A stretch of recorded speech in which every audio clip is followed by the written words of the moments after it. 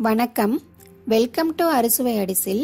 நம்ம இன்னைக்கு அறுசுவை அடிசில்ல பாவக்காய் பொரியல் கசப்பு இல்லாம எப்படி செய்யறதுன்னு பார்க்கலாம் வாங்க.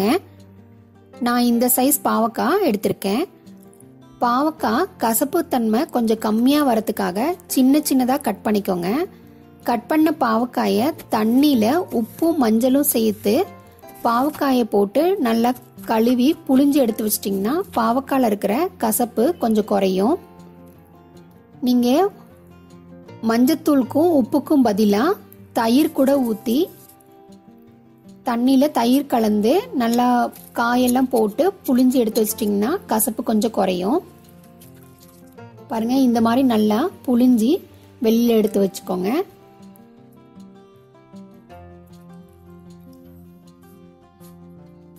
இப்போ நம்ம எப்படி பண்றதுன்னு பார்க்கலாம் வாங்க. ஒரு கடாயில் 1 டேபிள் ஸ்பூன் நல்லெண்ணெய் எடுத்திருக்கேன்.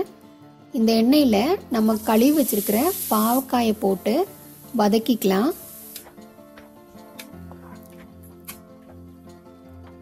இது கூடவே உப்பு எடுத்துக்கோங்க. 1 டீஸ்பூன் அளவுக்கு உப்பும் 1/2 டீஸ்பூன் வர அளவுக்கு வெல்லமும் எடுத்துக்கோங்க.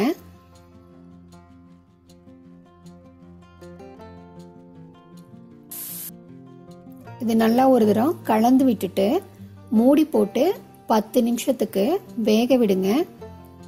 தண்ணி எதுவும் ஊற்ற தேவையில்லை. பாவக்காயில இருந்து வர தண்ணியே இது வேகிறதுக்கு போதும்.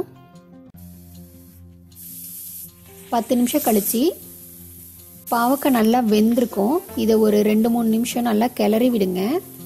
2-3 நிமிஷம் கழிச்சு பாவக்காய் பாருங்க நல்லா வெந்திருக்கும். இந்த சமயத்துல நீங்க இதை வெளியில எடுத்து வச்சிருங்க.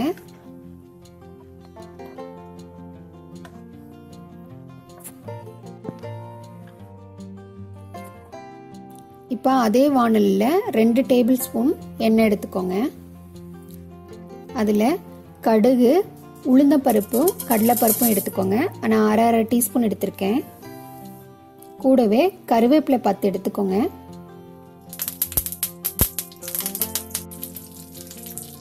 ஜீரகம் 1 டீஸ்பூன் எடுத்துக்கோங்க. இது நல்லா தாளிச்சு விடுங்க. இது நல்லா தாளிச்சு விட்டதுக்கு அப்புறம் நான் 6 பல் பூண்டு எடுத்து நறுக்கி எடுத்து வச்சிருக்கேன். இதையும் இதோட சேர்த்து நல்லா கலந்து விடுங்க.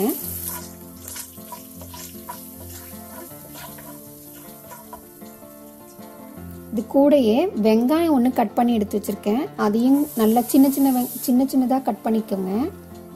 அதையும் சேர்த்து நல்லா வதக்கி விடுங்க.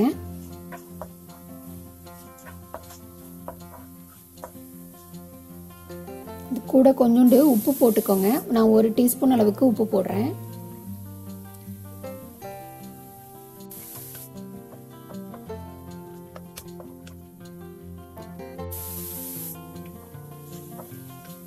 வெங்காயம் நல்லா வதக்கி விடுங்க. வெங்காயம் நல்லா வதங்கி வரும்போது நான் கட் பண்ணி வச்சிருக்கிற ஒரு தக்காளியையும் இதோட சேர்த்துக்கிறேன். இப்போ தக்காளி வெங்காயம் ரெண்டும் நல்லா வதக்கி விடுங்க. வதக்கிட்டு ஒரு மாதிரி கிரேவியா வர அளவுக்கு வதக்கி விடுங்க. பாருங்க, ஒரு 5 நிமிஷத்துல தக்காளி வெங்காயம் நல்லா வதங்கி இருக்கும். அந்த சமயத்துல நம்ம வேக வச்சு வச்சிருக்கிற பாவக்காயும் அதோட சேர்த்துக்கலாம். இப்போ இது எல்லாமே சேர்த்து கலந்து வர அளவுக்கு எல்லாத்தையும் ஒன்று சேர கலந்து விடுங்க. இப்போ இது கூட 1/2 டீஸ்பூன் மஞ்சத்தூளும் 2 டீஸ்பூன் மல்லித்தூளும் சேர்த்திக்கோங்க. கூடவே காரத்துக்கு 1/2 டீஸ்பூன்லேருந்து 1 டீஸ்பூன் வரையும் மிளகாத்தூள் போட்டுக்கோங்க. நான் 1/2 டீஸ்பூன் மிளகாத்தூள் போட்டிருக்கேன். உங்கள் காரத்துக்கு ஏற்ப நீங்கள் மிளகாத்தூள் போட்டுக்கோங்க. இது நல்லா கலந்து விடுங்க. இது கலந்து விடும் போது தண்ணி கொஞ்சம் கம்மியாக இருக்கிற மாதிரி இருக்கும். அப்போ 2 டேபிள் ஸ்பூன் அளவுக்கு தண்ணி சேர்த்துக்கோங்க. இல்லை உங்களுக்கு இன்னும் கொஞ்சம் கிரேவி நிறைய வேணும்னா இன்னும் 2 டேபிள் ஸ்பூன் தண்ணி கூட சேர்த்திக்கோங்க.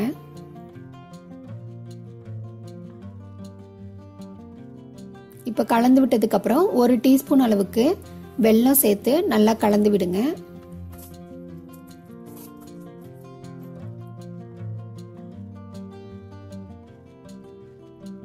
ஒரு 2-3 நிமிஷத்துல நம்ம பாவக்காய் பொரியல் வந்து ரெடி ஆயிடும். இந்த சமயத்துல நீங்க அடுப்பை ஆஃப் பண்ணிடலாம். பாருங்க, நம்ம பாவக்காய் பொரியல் வந்து ரெடி ஆயிடுச்சு. நீங்களும் இதை உங்க வீட்டில் செய்து பார்த்துட்டு எப்படி இருந்ததுன்னு சொல்லி கமெண்ட் பண்ணுங்க. அறுசுவை அடிசில் சேனலுக்கு சப்ஸ்கிரைப் பண்ணுங்க. தேங்க்யூ.